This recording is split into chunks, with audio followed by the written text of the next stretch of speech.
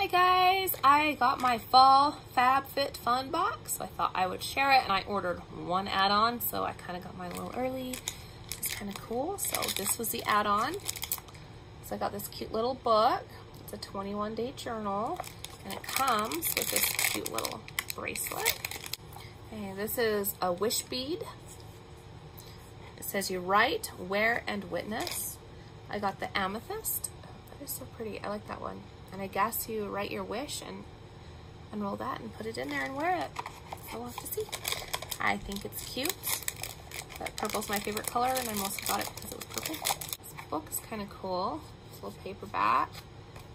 Be fun to read. This is our box. It is sponsored by City of Hope. I think this is pretty. Just had to show you how cute the inside of my box looks. Of course, it just looks so adorable. I think that's cute. So like always, you get your fun little magazine.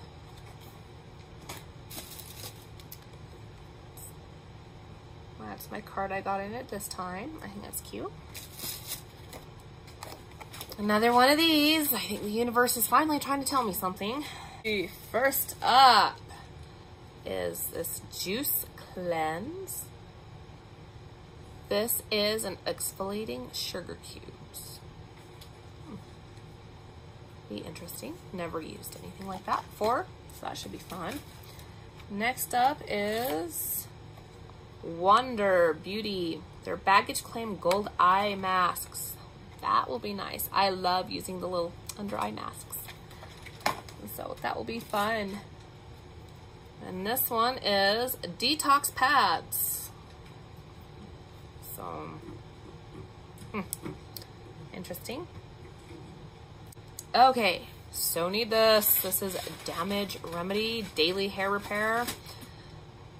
Definitely need this because my hair, as you guys know, my hair is damaged from all the hair dyeing I do. So, okay.